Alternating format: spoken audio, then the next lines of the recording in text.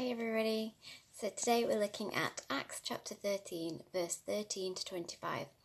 And this is where Paul is now moved to Pisidian Antioch. So this is in Turkey, if you're interested. And he's gone to a synagogue and he's been asked by the leaders there to talk to the people. And straight away, no messing, he stood up and launched into this sermon. And he wants to primarily do this. He wants to talk about Jesus. He wants to talk to them about how Jesus will forgive their sins.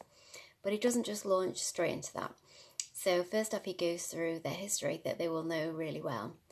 So these are Jewish people and maybe people that maybe weren't born Jewish, but they're following that way of life and they're going to the synagogue.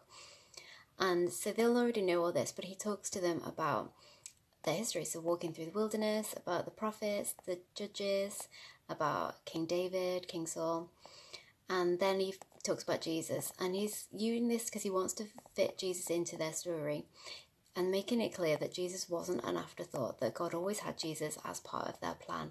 He was always going to be there.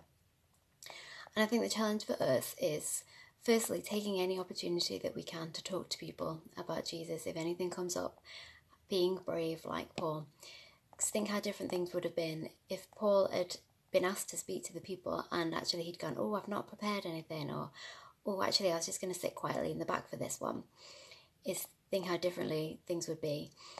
You know, a bit of a spoiler alert for the rest of the chapter, but actually as a result of this, Paul's invited to come and talk to the people again, and people asked him questions and followed him afterwards.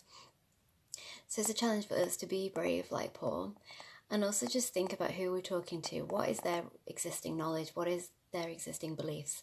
Being respectful of that, not just coming out and saying, no, you're wrong, but thinking about what they already know and thinking how Jesus can fit in with that.